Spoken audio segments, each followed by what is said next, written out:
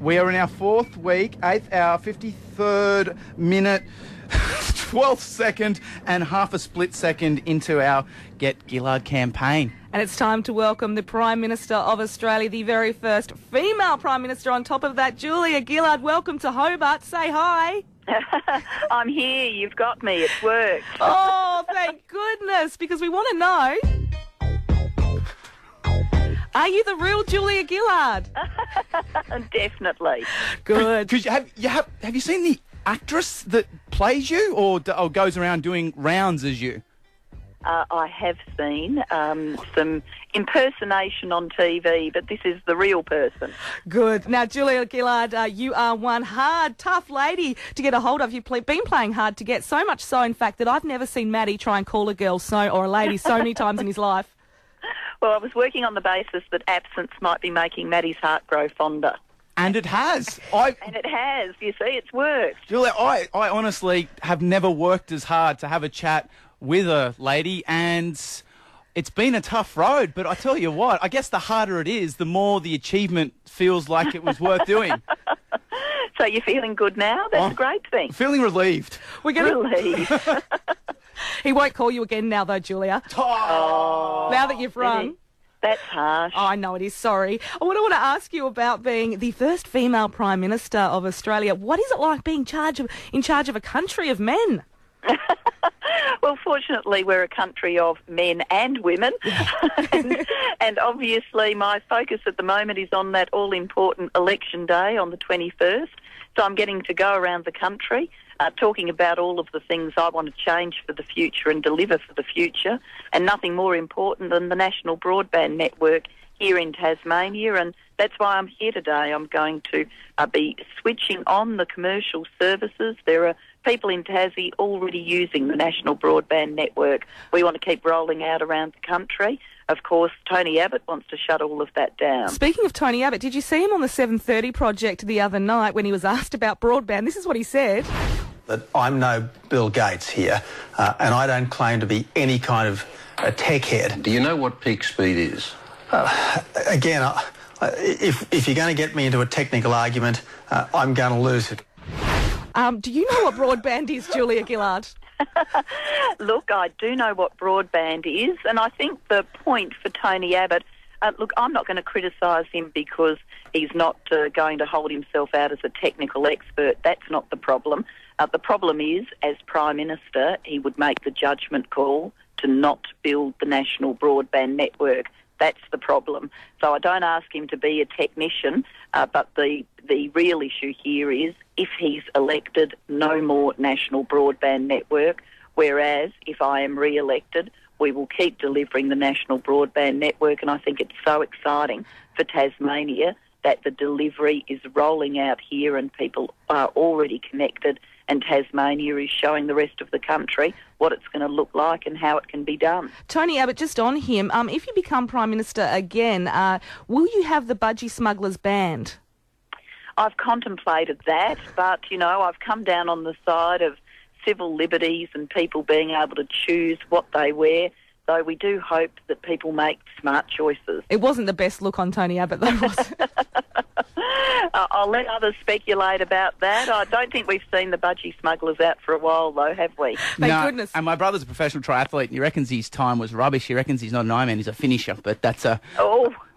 That's what my brother just calls anyone that does a certain time, not an Ironman, a finisher. He thinks that word gets used too much. I watched the People's Forum last night, Rudy Hill RSL Club, a room full of apparently undecided voters. I was watching that. I wasn't too sure if they were so undecided. But the big issue last night, of course, Julie, you spoke first and then Tony got to speak second, and everyone's made a big deal out of you sitting on a chair opposed to Tony Abbott. He was on the floor. And I don't know, have you watched much Seinfeld, Julia? I have watched Seinfeld, yes. It reminded me of this moment. Have they ever offered you a chair? No. Would you like a chair? I suppose if they gave me one, I'd sit down. You would, wouldn't you? Obviously, I'd rather sit than stand, if that's what you're asking. That's exactly my point. Well, who wouldn't? And I couldn't believe everyone was making a big deal because, Julia, if I was offered a chair, I'm taking the chair. Well, look, I did walk out on stage and there were two stools and David Spears, the moderator, was going to sit on one, so I sat on the other. I'm always happy to wander through and have a talk to people face to face. I've been doing a lot of that during this campaign. And during this campaign, I'd have to say, Mr Abbott's taken a pretty different approach. He's still doing the traditional style of campaigning, which is mostly very closely staged, managed events and not out with voters. I believe businesses like IKEA are concerned if he does become Prime Minister because of his issue with chairs. A man should... I have seen Tony Abbott sit down, so... So he's not... I don't think it's a profound objection. He's not chairist then. Okay, good to know. He's not chairist. Isn't that what men are supposed to do anyway? Stand for the lady? Anyway, let's move on. Julia Gillard, we have been trying to chase you for over a month now, as Maddie said. Can we replay some of the things we've done for you? Terrific. First of all, we had Premier David Bartlett, a good mate of yours, I believe. Well, that's how he sells it anyway. and he's absolutely right about that. He is a good mate. Good. We asked him for your mobile number. I do have her number in my phone, but I'm not sure that ringing the Prime Minister by surprise is protocologorically correct. And so he didn't hand over your mobile number. So we went to the white pages. We did a bit of research. We found out you went to Mitcham Primary in South Australia. That's true. Wanted to know if we could get any leads there. Well, no, there's no one around that was here when she was here. So We should have expected that, shouldn't we, Julia? I was there quite a long time ago. Julia, your sister's name is Alison, is that correct? That's right. We found an A. Gillard in an area in South Australia where we believe she lived, so we called her. We're a different Gillard. They live in Pasadena, which is close. It just gets even better, though. We even wrote a song for you, Julia. Better or worse? We'll let Julia decide. Okay. What about Southern Tassie? It isn't fair. She's gone. We shortened that, and I think you'll thank us for that later. Well, look, after all of those efforts, I'm here. I think your persistence has paid off. Oh, I think there's about two more efforts. Two more efforts? Yeah, have you spoken to Wayne Swan recently? Because he was down here announcing the Super GP clinic in Rosny, and we took a sign that said, please, Julia, give us a call, 13 12 16. Because he's cutting a lot of other things. We might leave it at that. Can you get Julia to call the Matt and Woody Show? Mr. Swan, please. I'm happy to call the Matt and Woody Show. Thanks, mate. And you know what? Not only did he call, he actually came into the studio, Julia. So he's a good man. A man of his word. But our final thing came down to Premier David Bartlett again. Yeah, it's sort of, I guess the chase came full circle, didn't it? Because it started with Dave, who's a good friend of the Matt and Woody Show, and then we're getting a bit desperate, so we thought he's our go-to man. And we made, now I think you'll be particularly proud of this, Julia, we made T-shirts up. Now, they only cost about $6 each, and we didn't have a big budget, so we got the iron-on words. We'll send one to Canberra. And this was, Julia, please call CFM's Matt and Woody Show 13 12 16. And the Premier, he was loving it. Maddie, would you please present the very first T-shirt to Premier? This is a special moment. David. Oh, that's Julia, beautiful. Please call CFM's I'm putting Matt it on Woody now. 13 12 16 with a little CFM thing down the bottom. I'm going to take a photo of this and send it to Julia. And did he send you a picture of that? He said he was doing that live on air. David Bartlett actually has been texting me about the campaign, so he's acted as your agent and made sure that I knew what was happening. Oh, he's a good man. He's a very good man. And he's a Manchester United supporter, which just gives everyone 10% in their personality.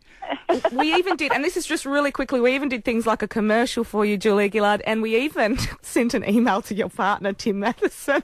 Oh, really? He was smart enough not to reply. We don't blame him for that. It actually proves that he's a clever guy.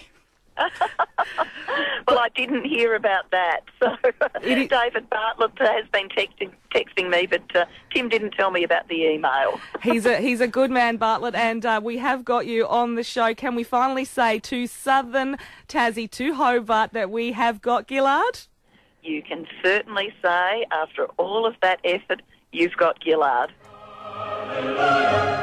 What a great day it is for Hobart. The only problem is now, Julia, what are we going to do for the next 10 minutes of the show? It's like we built everything on this, now we got nothing. Oh, I think you two are going to be able to come up with something else. I'm backing you in. Thank you so much, Julia, and thank you for talking to Hobart this morning, and I hope you enjoy your stay. And great for having you. Thanks for the opportunity and good luck with the election. Thank you very much. The Prime Minister of Australia, Julia Gillard, joining us on the show. What a great lady. It's 9 to 9. 100.9 CFM. Wow. Breathe a It's sigh like of the end of relief. a marathon. Isn't it? What do we do now? Stick around, we'll find out.